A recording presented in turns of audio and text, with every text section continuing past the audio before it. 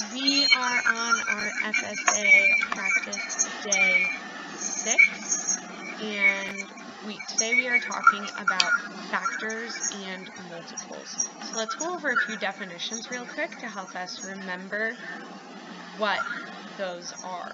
So a factor is a number that makes up a multiplication problem. So in a multiplication problem, you will have at least 2 factors. A multiple is an answer to a multiplication problem. So factors are your 2 numbers that you're multiplying, and your multiple is your product, or it is your answer. Let's talk about what a prime number is.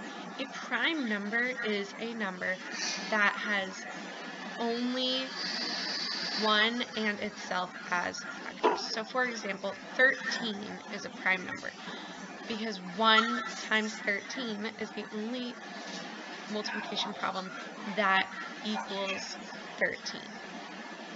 1 and itself are its only factors. A composite number is the opposite of a prime number. So this is a number that has many factors. So for example, 16 is a composite number because it has 1 times 16, 2 times 8, 4 times 4.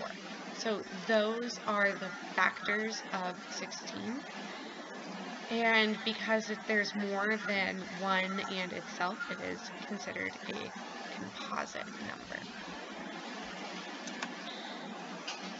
So if you were going to write out multiples, remember that those are answers to multiplication problems. So when it says write out the next 5 multiples of 6, you need to think what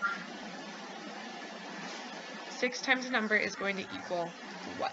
So for example, 6 times 2 is going to equal 12. That is the first multiple we would write down. 6 times 3 equals 18. That's my second multiple. 6 times 4 is 24. 6 times 5 is 30. And 6 times 6 is 36. Those are my next 5 multiples. 12, 18, 24, 30, and 36.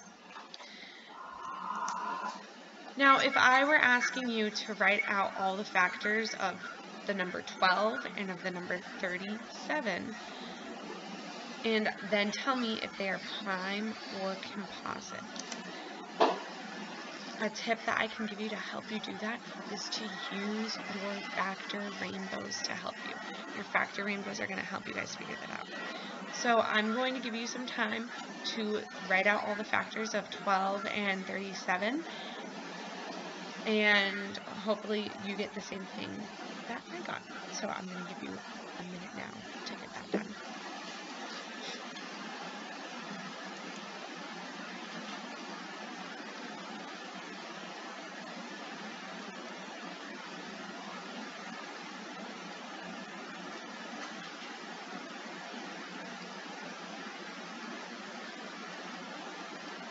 Remember to use your factor rainbows to help you.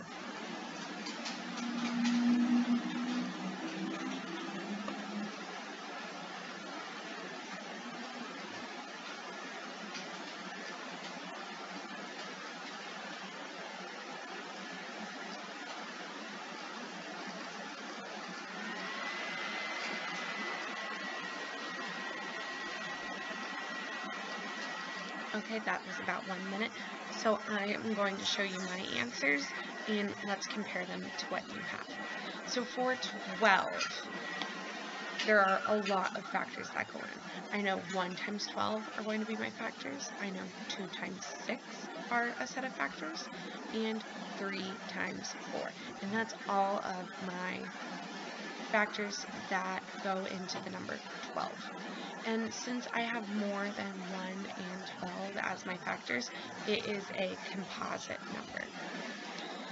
Now for 37, there's only 1 set of factors. That is 1 times 37. That makes 37 a prime number.